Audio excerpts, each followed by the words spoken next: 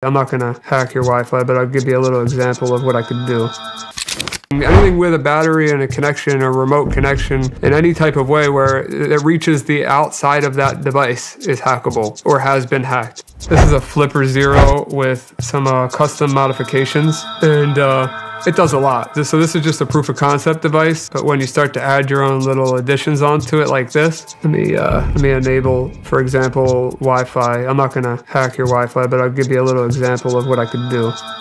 I'm not gonna shut your network down. I can show you on my phone, or you could look at your phone, but you'll see that instead of me mirroring your network, I just created a bunch of fake networks. So all of these networks here, they probably appear to be legitimate, right? Yeah. But they're not. These are all fake networks? They're all powered by me. So as soon as you connect to any of those, I have your password, I have anything in between. And you just, oh man. So is this how people are stealing information? This is one of many ways. In airports? Oh yeah, I mean, airport, Starbucks, anyone that connects to a network, think it's their network, and they're gonna connect to me instead. Holy shit. That's just one of many Wi-Fi attacks, so there's many ways. And this right here, what does this look like to you? It's a thumb drive. It's not a thumb drive. So if I open this up, there we go.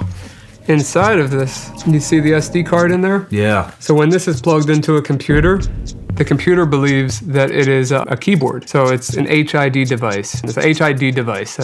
So when I plug this into any computer, doesn't matter if it's Mac, Linux, Windows, it's gonna not think this is a flash drive, and it's gonna start firing off keystrokes, superhuman speed. So I have a payload configured on here that will automatically install malware on your computer and dump all the passwords out of your browser, save them to FTP file share. It saves those passwords, installs the malware so that I can access your computer later, and then I unplug it from your computer, I walk away, and I'm done. Is there any way to protect yourself against this shit? Yeah, I mean, I would recommend staying up to date, buying new routers when they come out, stay up with technology when it comes to your daily, I don't know, maybe devices or routers. Yeah, routers. What else? Make sure you have a new smartphone if you can afford one. Laptop, make sure you keep it updated. Computer, desktop, whatever computer you use, make sure you keep it on the latest update patch.